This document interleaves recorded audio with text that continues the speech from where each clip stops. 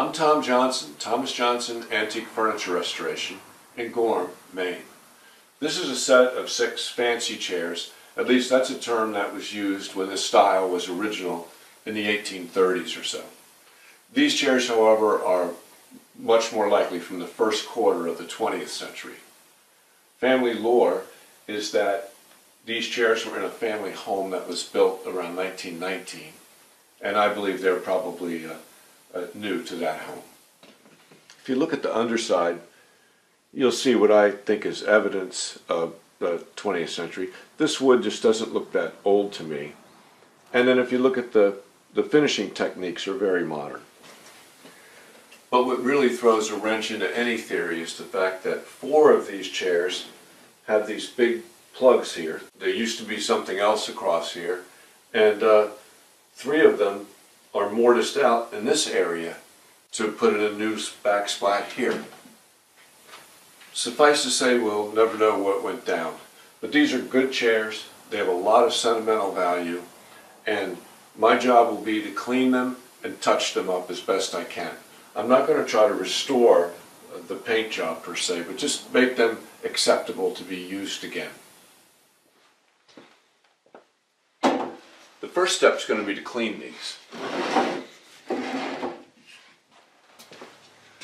I'm going to start with a mild cleaning solution.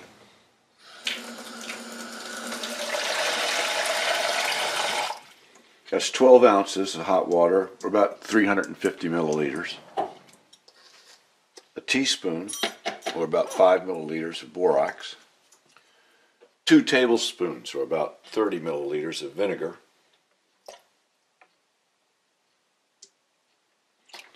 And 2 tablespoons, that's 30 milliliters, of this mild soap, Murphy oil soap. So I'm not eliminating the possibility of trying something stronger, but let's try a mild solution first.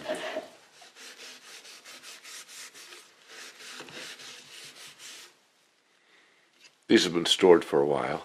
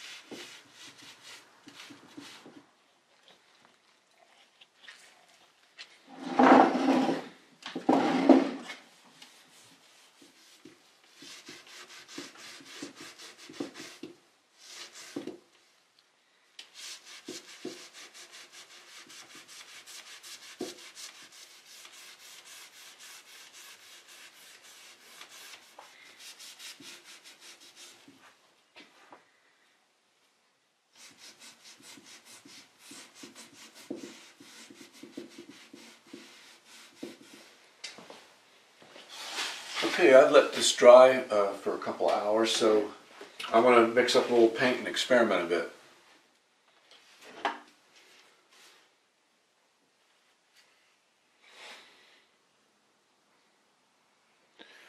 I've got some acrylic colors here. Let's see what we can do.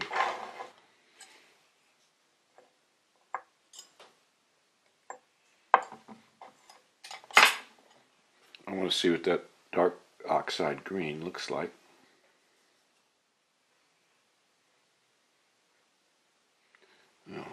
Add a little blue.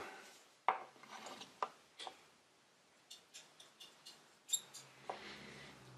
little more.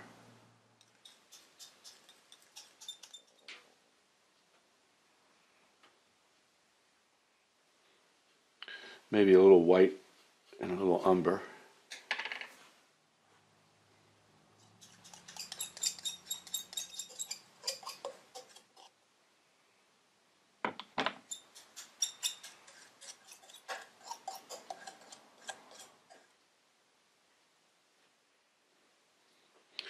I'm definitely on the right track here. This might be a good time for me to point out that I'm not trying to step on anybody's toes here. I think Julian's job is secure for quite some time. I'm just trying to take the curse off these things, make them look a little better. I feel like I can get the right color now. You know, I've been noticing that a lot of these chips have a distinct kind of hard little edge to them, and that gives me an idea. I was wondering if I should fill some of these areas with some putty, and gave me an idea to color the putty. This is water-based, natural color putty.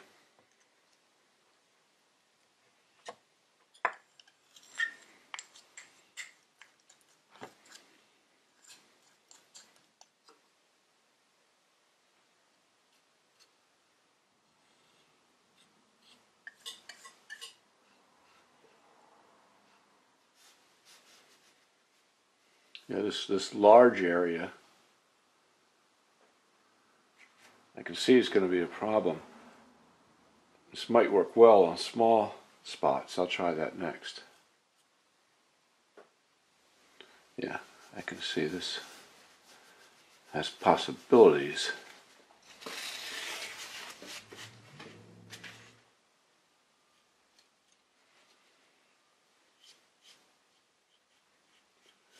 Yeah, this could work. I need more color in it though.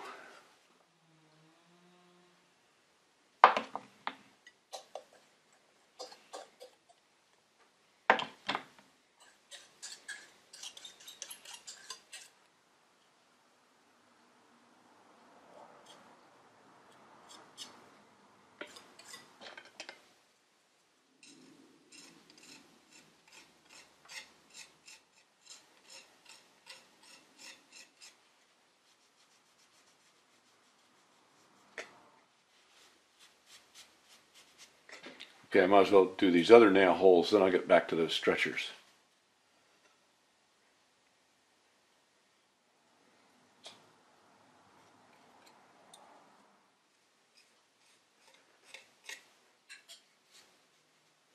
This might work a little better too if I allow the putty to set up a little bit.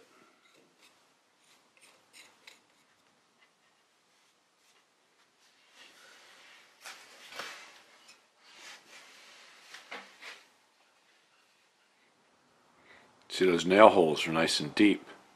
That made it a little easier.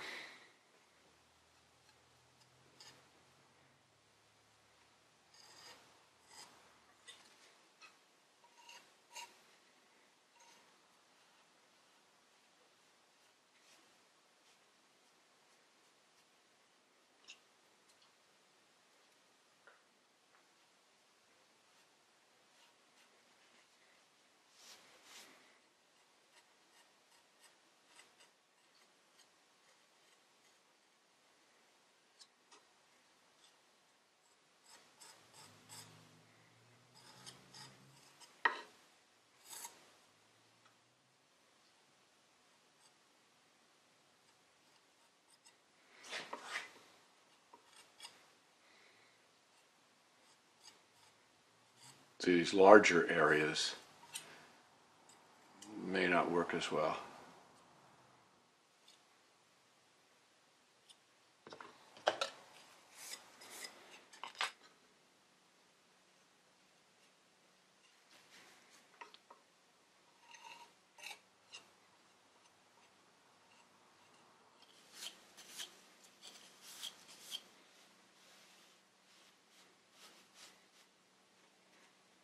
You can see I'm losing a little there.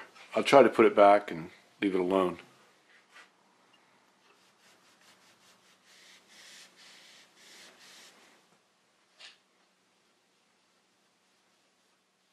As the putty becomes hard, which is happening now over a period of just a few minutes, which is excellent, I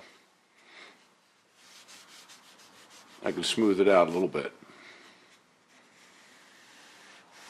And there's a little bit of lightness showing through, a little bit of distressing, and that's good. I'll just say it's good because it makes it look not like a big blob. So I'm going to keep working this on this lower part of the leg, so the less important parts. I want to watch this dry and see if I need to adjust the color at all. I think on the small spots it's going to work fine.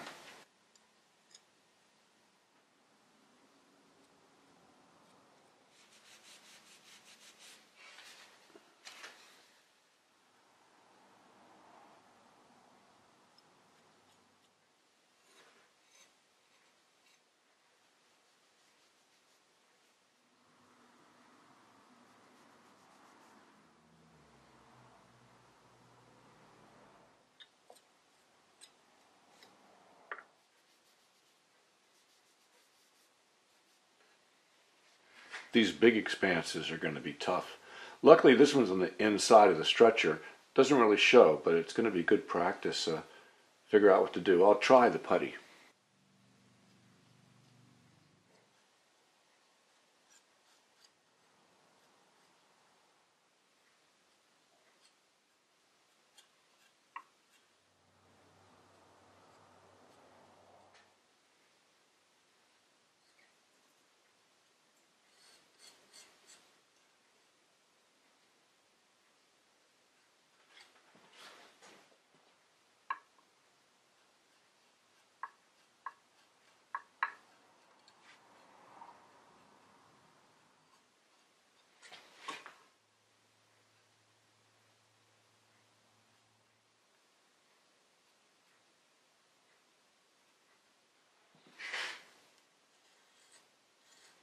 And because I did this whole stretcher, this putty's had a bit of time to set up a little bit, and I'm hoping that I'll be able to smooth it a little bit easier.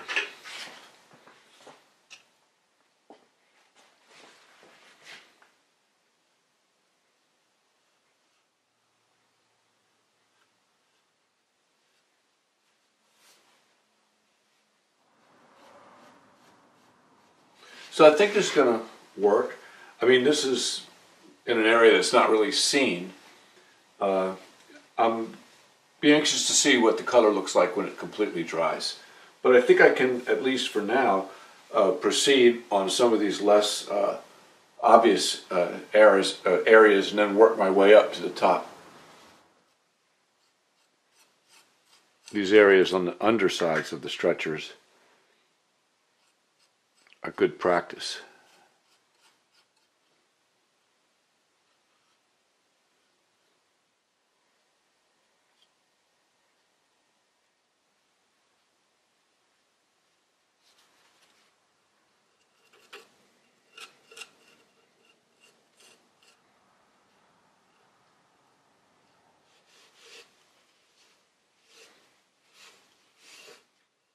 Luckily, this acrylic washes right off your finger.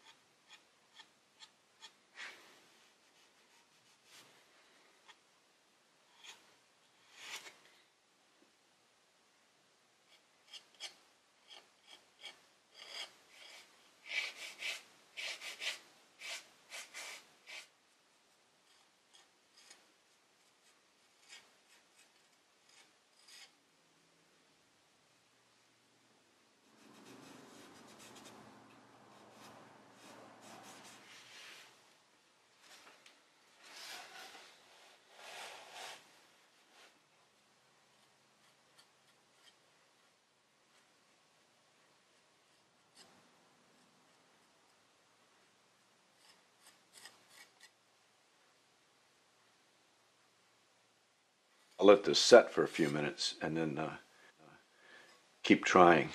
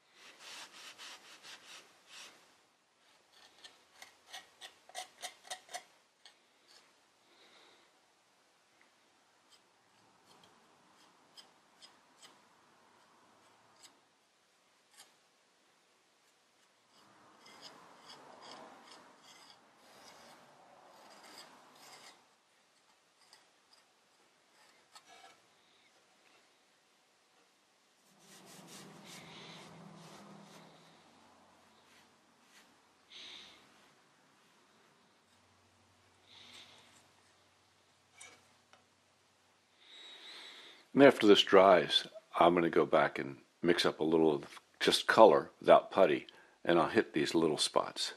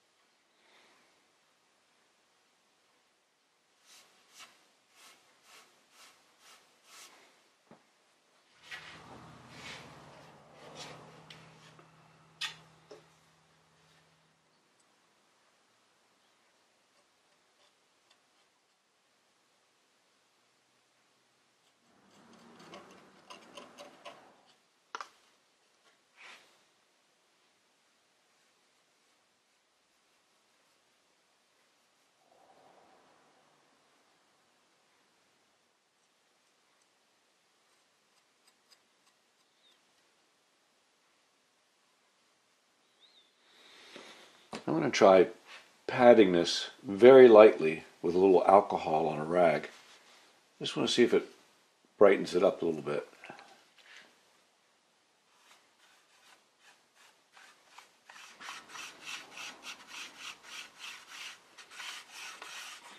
I think that might have helped a little bit. I don't want to push my luck though. Luckily this stencil's in pretty good shape.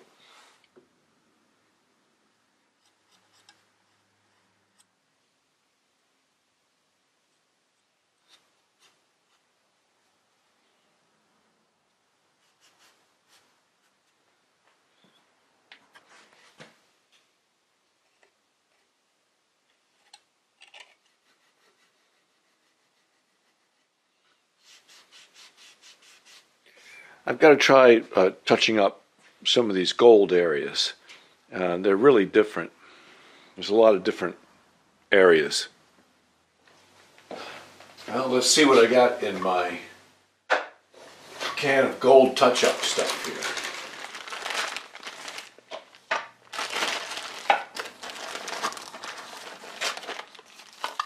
I have a lot of these gold waxes, which generally speaking work really well.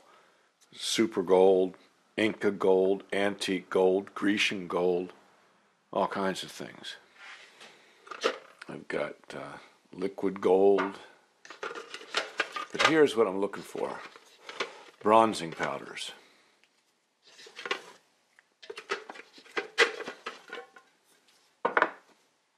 Gold enamel.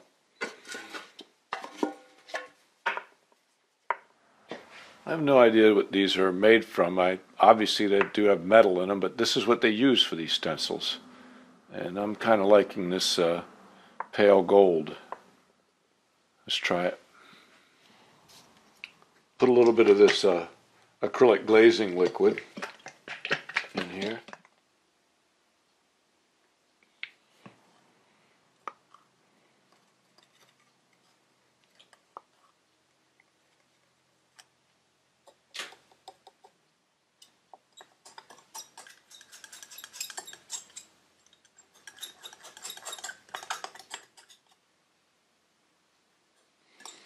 Yeah, so this looks good, but it's you know, way too much gold for the chair. Let's add a little raw umber to it.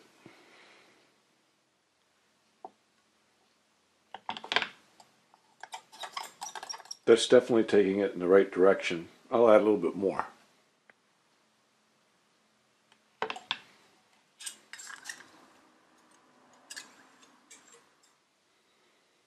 I could try this out, see what it looks like.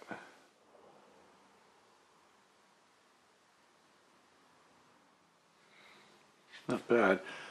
I think I could use a little more umber in it.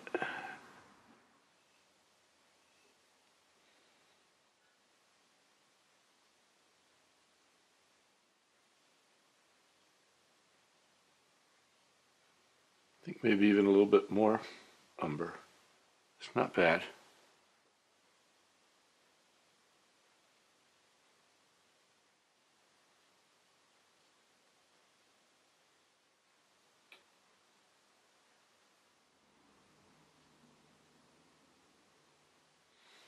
Okay, it's one thing doing little spots. This seems to work well for that. But what's going to happen with these larger areas?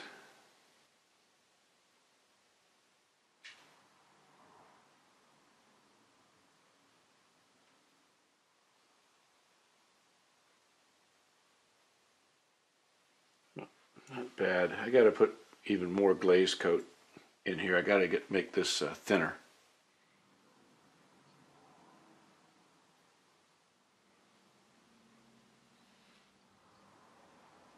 I'm getting a better consistency now.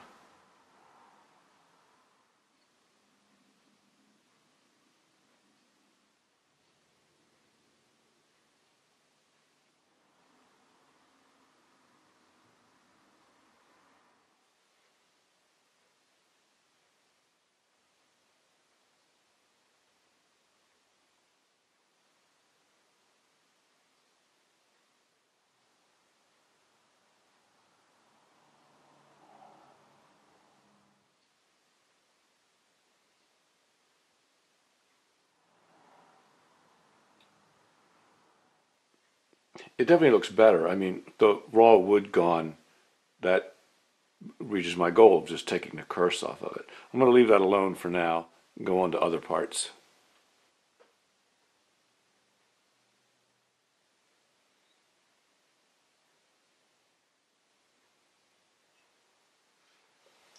So I've got a lot better flow now. Interestingly enough, that other first thing I mixed up wasn't working. I have some of this Minwax polyacrylic polyurethane.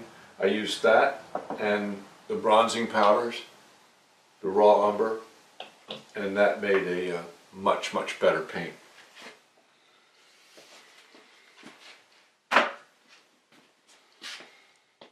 Okay, not bad. I need a little more color here, and I need to put color along the top edge here. So I'm going to use this raw umber glaze from Mohawk. And glaze, I mean, so similar to what I've been doing with this glaze. It's basically linseed oil with oil colors in it.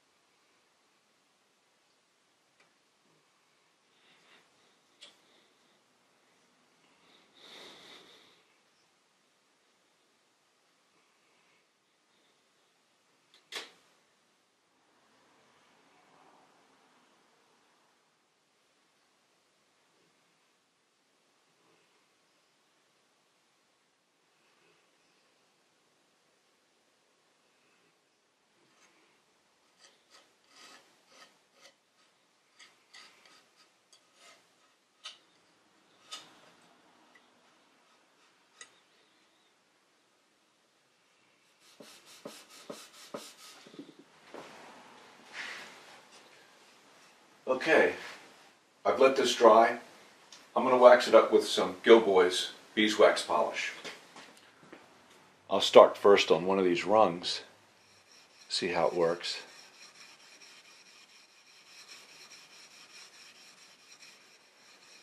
Now I'm using 4/0 steel wool, but I'm not applying much pressure at all. I'm just going very lightly. And it's developing a nice sheen. So I'll go ahead and do the entire chair.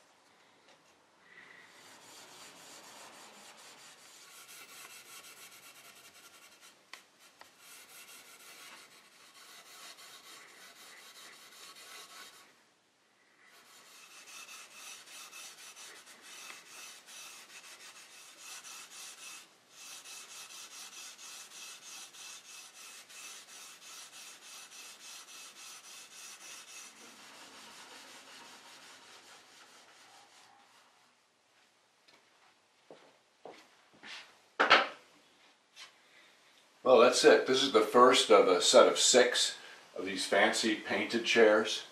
I can only hope that Julian approves, or at least doesn't disapprove. You know, the owner and I decided on the 6-foot rule, and that's a real thing. That states in the specifications that a piece should look good from 6 feet away. And I think I achieved that. I think it looks pretty good.